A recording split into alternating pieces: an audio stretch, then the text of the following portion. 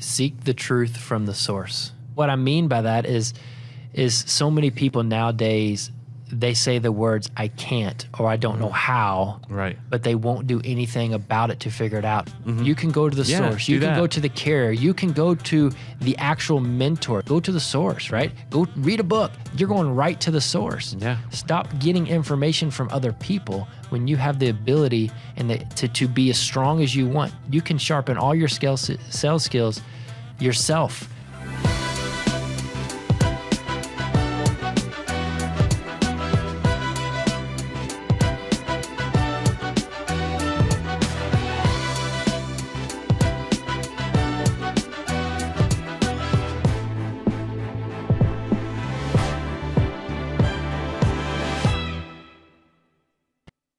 Hey guys, welcome back to another episode of Life Insurance Academy podcast. We are so glad that you're hanging out with us. It's another one. We're dropping another one. Another one. We need DJ Khaled to intro us. Do you think he'd do it? He would do anything. If he knew it was you, yeah, he would do it. You think so? Can you give us a DJ Khaled, Zach? I can, actually. Come on, you can. I'm not moving forward with this podcast without an impression. Something that DJ Khaled would say to intro our podcast. Yeah, that was like 5 years ago. You don't think he would do it? Like dropping another one? Is that what he says? I don't even know. I'm so old and out of touch, but regardless. Chris Ball's on deck. Zach McQuain's on deck. Dude, right something there. You can't refuse. There we go. I like it. So, that really connects with the youngsters. That really connects with them. So I think we just reached a whole new demographic for our Life Insurance Academy podcast. If they weren't listening, they are now. That's right. So I do think we've got a really cool episode for you guys today. We are talking about, we're answering this question, Zach. We're answering this question. How do agents win mentally? And I think we hear this a lot in sales, that it's why does sales have to be mental? Right. Why can't it just be transactional and simple and you don't even think about it? I think if that were the case, everybody would do it.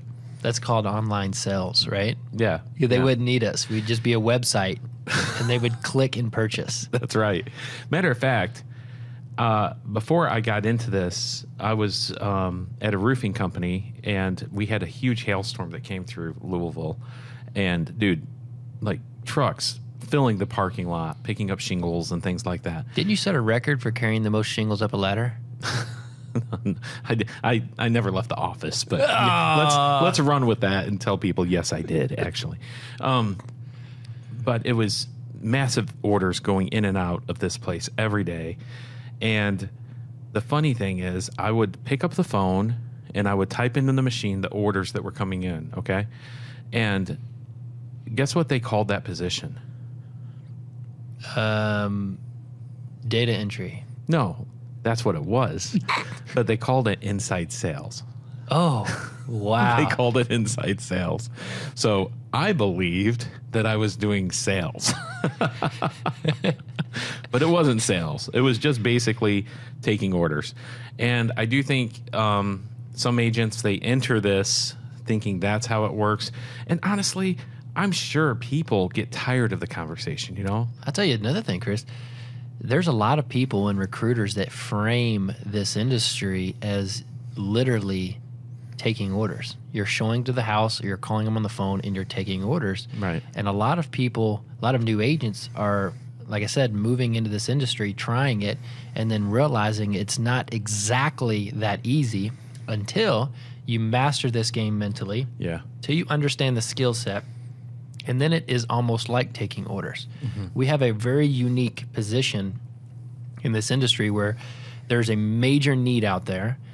There's insurance companies that a lot of times don't have any idea what that really need is, and they need somebody to bring the two together. Yeah. There's a need and there's a product. And who does that? It's us. Yeah. And I don't see that human element until this deep fake technology takes over, but by then it's the Terminator, right? But in the meantime, I don't see the human element being replaced in that. Like, I don't think people connect to people. I don't think it ever will be in insurance. I don't. Yeah. So that's it for just kidding. Just kidding. But there's that interesting aspect. One of the things I really appreciate about you, Zach, and the conversations that you have with agents that's, I think, different from a lot of groups, is a lot of groups say, get a lot of leads, make a lot of calls, do a lot of door knocks, which is true. That's important. But you are great at valuing the lead and valuing the client and getting the most out of the opportunity. So you teach people a skill set. But to be able to master that, you got to fix what's in here. Wouldn't you agree? That is absolutely agree. That's an understatement of how important it is to fix what's it? Way up in here, right? Exactly. I remember when I was out driving in the field, I would listen to Zig Ziglar's The Art of Closing the Sale. And to me, I learned a lot from Zig Ziglar. And at first I was like, who is this guy, man? He is down home country, corny.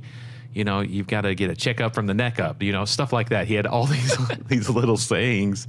And it didn't hit me till, I mean, it's like 15 hours, dude. 15 hours of training. It didn't hit me that the thing that was making him a winner was the way he was thinking and his attitude and his approach and his enthusiasm.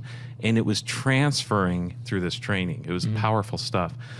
So in this conversation that I wanted to do, I wanted to share this idea that I kind of stumbled across a while ago, and it kind of hit home for me about what people are going through. And it's this, and we've talked about this a little bit, but this Maslow's hierarchy of needs. Mm-hmm. We've chatted about this a bit. I'll tell you, back to kind of my style of sales and the way I learn is I feel like I'm a professional people studier. I've always kind of been that way, but I'm fascinated with understanding how people think, how they act, why they act that way, because there's always a reason, you know, what is influencing them, how that personality adapts in different scenarios and different personalities. And that also teaches you how people buy, how they think, how they're comfortable, their body language. And when you relate to that learning, it directly relates to the skill set needed in order to require that. But then you think, well, Chris, why isn't everybody able to learn at that level? Why does it take some people longer to really take off and soar in this industry? And it really is this concept here, because there's certain levels that you're going to demonstrate to us or walk us through, and it will make so much sense, and you will be able to identify where you are inside of that. And it's like a car, right? You have to put it in first gear. Right. Just to get the tires in motion. And it doesn't take, a lot of times if you're carrying a lot of baggage or a load with you mentally, it's high RPMs just to get that bad boy rolling. Right. But it's a lot less RPMs if you're going 60, 80, 100 miles an hour in fifth or sixth gear. It's barely any RPMs to go that fast, but yet it takes so much just to go 2 miles an hour. Right. And it's kind of all related to these needs. Yeah. Maslow was a psychologist in the 1940s, which basically means he was studying people. I wonder what people thought about him. You know what I'm saying? Like, look at that dude over there. He ain't said a word in 3 years. He's at the park every feeding day. Pigeons. Exactly. Watching people, taking a notebook. Like the lady in Home Alone, the one from the New York episode that feeds all the pigeons. Yeah, she's probably a psychologist. She probably was a psychologist. She knows more about people and birds than anything you could ever imagine. But he, in his study of people, he paid attention to what people needed, but also the main focus of this conversation was what motivated people. What was motivating them to move forward in their lives. And as we discuss this, there's really two parts to this. One is on the agent side, right? And the other is on a client side or a prospect side in the conversations that we have with them. So if you have a pen and paper, this would be helpful for you if you have some notes, and you can always go back to this and jot it down. But maybe you need to identify where you are in this process, okay? But imagine a pyramid, and we'll start at the base of this pyramid.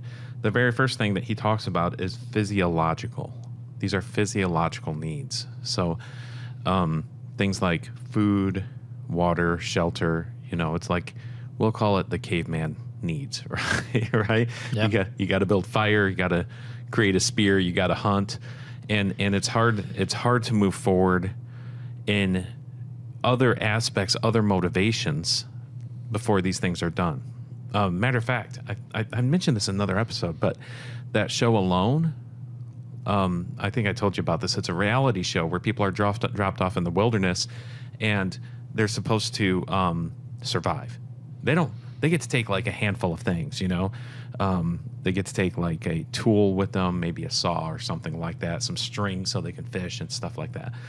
And it's pretty incredible. You're watching these survivalists; they're experts.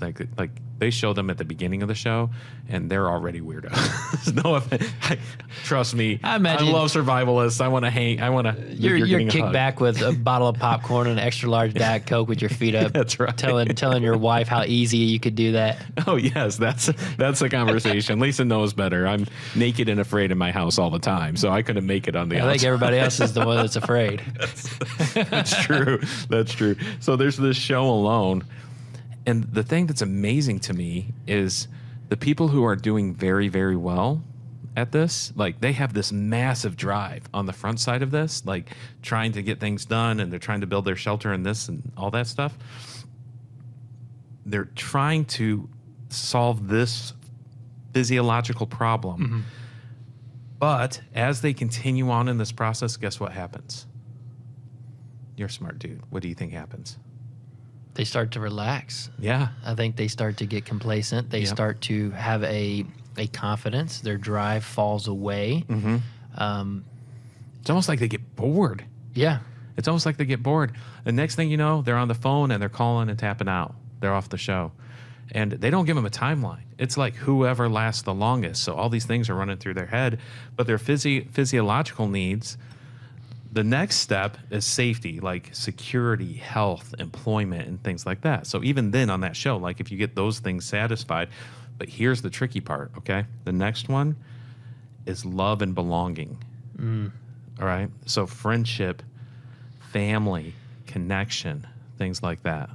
When you relate just these first three to the insurance industry right now, and there's probably people that personally, you probably went through it personally yourself. But when something isn't right with your home, or something isn't right, with trying to figure out how you're going to feed your kids and you're in this industry, it's incredibly hard to focus on what do I need to say on that objection? 100%, dude. Right? Yeah. Or how many door knocks do I need to get in today? Or how many phone calls do I need to make? Or, learning a new product. That's the last thing you're trying to do. So it's incredibly hard it creates a sense of urgency, a desperateness to you. And that's not really good when you're in a commission sales position.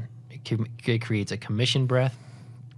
The clients can smell it all over you that you can't possibly try to protect somebody else's family when yours isn't in check. Yeah. And when we had the second one here, right? Mm-hmm. What was the second one? Security, health, employment. Security, health, and employment. So you can drastically see a difference as an agent who has been established or has a little bit of money. This is one of the biggest reasons, because we talked about this even before this podcast, of some possible topics.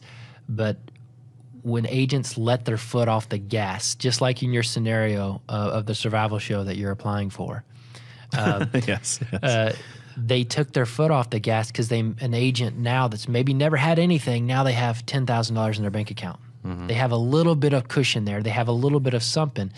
And it takes that flame away, or it dials it down to where how hard they worked when they didn't have anything.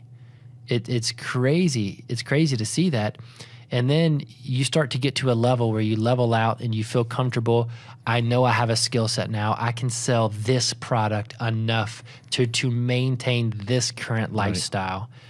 But you lose perspective, right? You get comfortable in your environment, or maybe the agents around you, or being a semi-top producer in a certain size team, you don't think about what else is out there or what's my next level. You lose that perspective. And sometimes you can do that because honestly, Chris, when you look at the that love, you're getting that love, support, and all of that.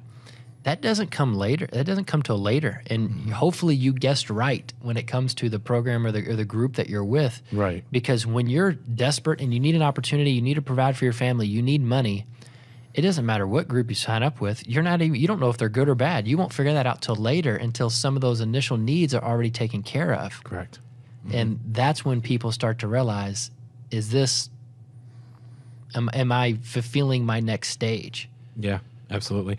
And I don't know if we can't say this is a perfect thing, right? Like, it doesn't have to be satisfied perfectly, but it's the motivations move, right? The motivation and what you're driven by is taking care of the physiological, then the safety, and then the belonging, friendship, family, connection, just this idea of connection. And you can see that in the survival show. The next thing, which is very interesting to me, once you have you've satisfied to some level some of these, the next one is esteem, which is respect, status, and recognition. Like, you want to be acknowledged and known and seen. So I got a question for you. When you're moving through some of these levels, when do you start realizing or looking or understanding there actually is another level above that? Is it when you're finally through level 1 or 2 or 3? Right. Or is it as you're gradually going through it and then it's revealed there's another level? Yeah, that's a good question. And I think for me, that's why it was important to have this conversation, so people see that there's hope and a light at the end of the tunnel for what they're looking for, what they're longing for. Because I'm gonna brag on you for a minute, because you're Don't you do it. Okay, I won't. Okay.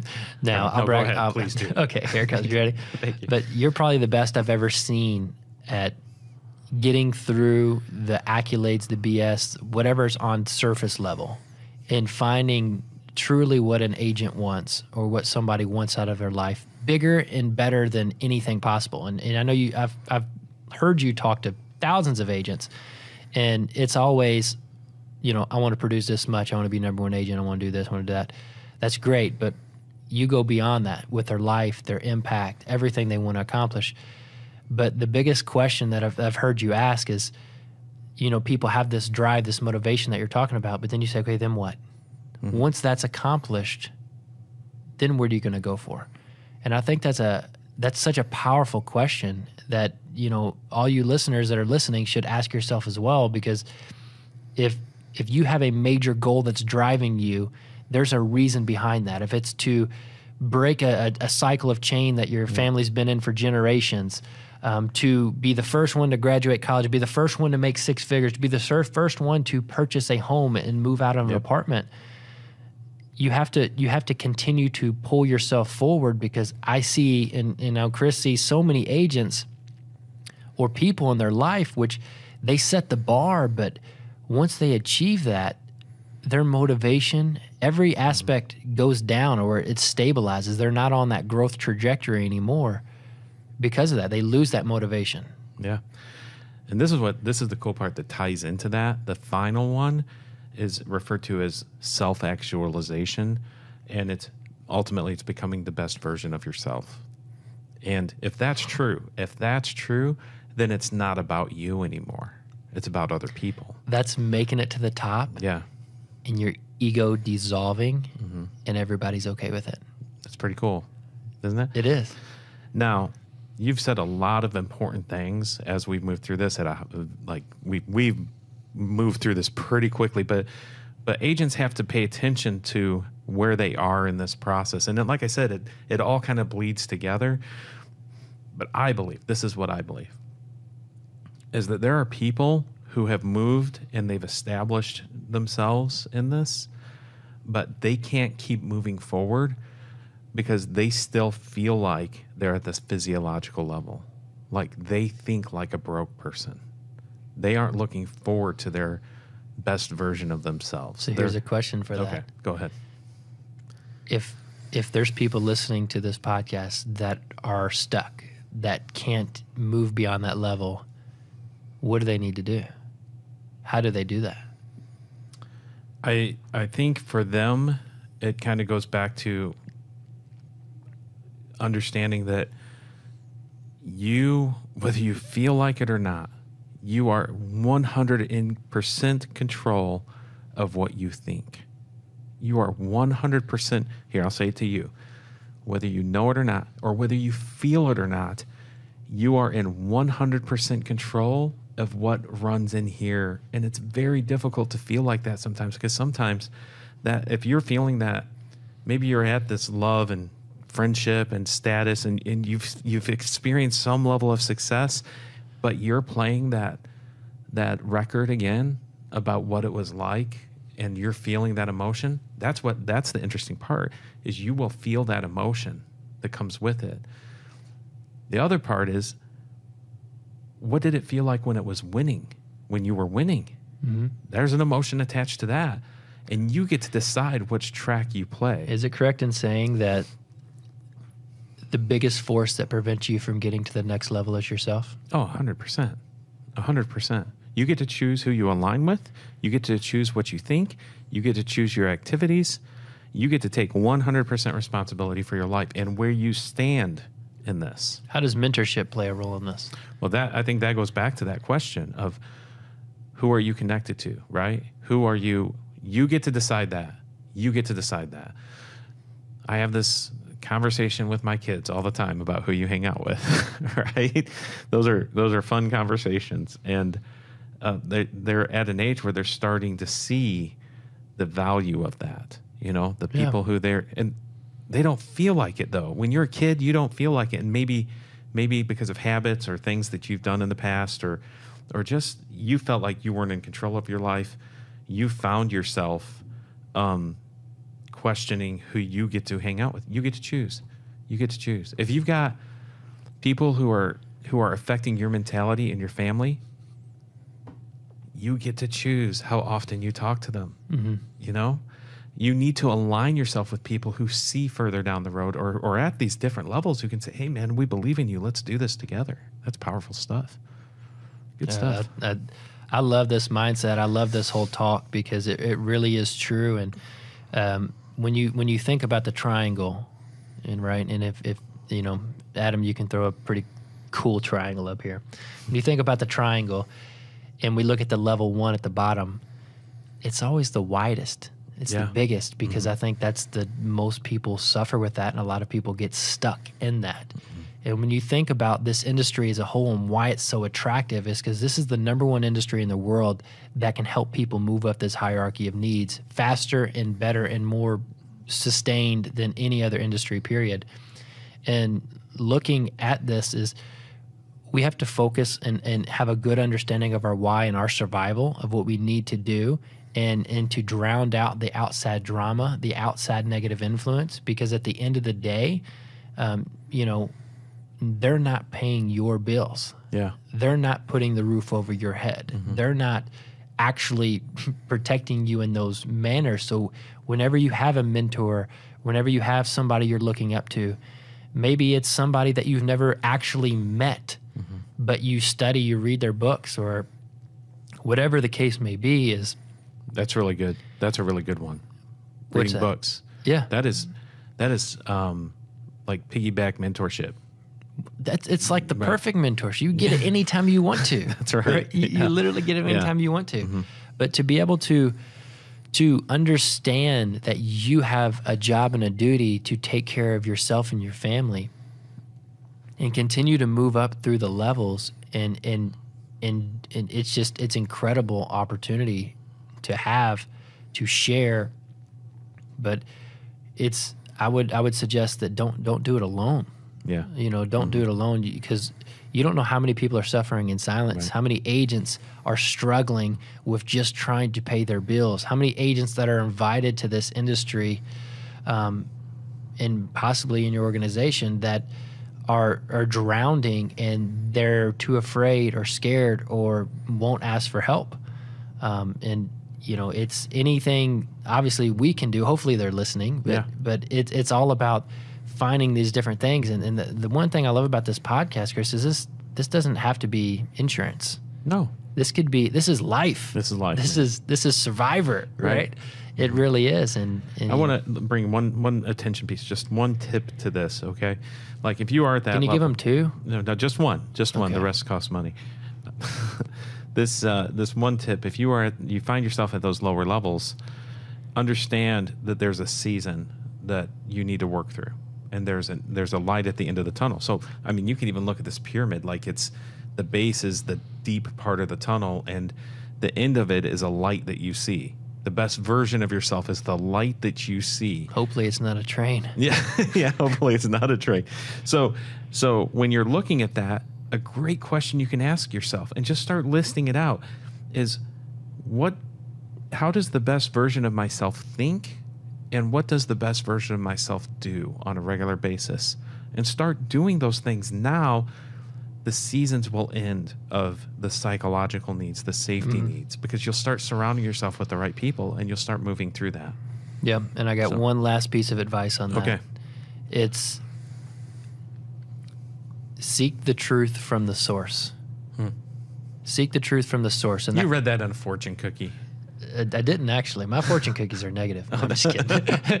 No, but what I mean by that is so many people nowadays, they say the words "I can't" or "I don't know how," right? But they won't do anything about it to figure it out. Or I'm waiting for him. He's supposed to give me this, or he's supposed to make me some folders, and he didn't make me folders. He's supposed to show me how to write this product. Right. He's supposed to, or it's always somebody else's fault of why you're not successful. And I'm a strong non-believer in that. So let me do the math on that, dude. You just blew my mind. Strong non-believer of that. Oh my gosh! You disagree with it strongly. Yes. You can go to the source. You can go to the source. You can go to the carrier. You can go to the actual mentor. You don't have to talk to the person that doesn't know what they're doing, 5 downlines below the guy that's actually created and has the vision and that's positive and that's really motivating you. Go to the source, right? Go read a book. You're going right to the source. Yeah. Stop getting information from other people when you have the ability and to be as strong as you want. You can sharpen all your sales skills yourself. You can watch videos. You can listen to this podcast. You can reach out and ask for help from anybody in this world. Nobody's holding you back. Right. And that's a cool thing. The thing I do like about that is the self-actualization part is, what does the best version of myself do? One of the things the best version of myself does is solve problems, is solve big problems. That's what that version is. So what does it look like to solve a problem? If I don't know how, I can learn how. I can figure it out. Somebody can teach me. If nobody else is here, how would I have to do it? Yeah. Yep. Dude, I want to read your fortune cookies. Good stuff. Maybe I should write fortune cookies. Dude, maybe you should. And I'll put them in like a different restaurant. Or maybe I'll start an own restaurant, right? Like, how would you like to go to a steakhouse and you pop open that baked potato? There's like a package in there with like a little note in your baked potato. I love it. That says, be the best version of yourself, and don't forget the sour cream. Exactly. Right. Hey, guys, thanks for checking out the podcast, and tune in next week for another Life Insurance Academy podcast episode. Another one. I like that.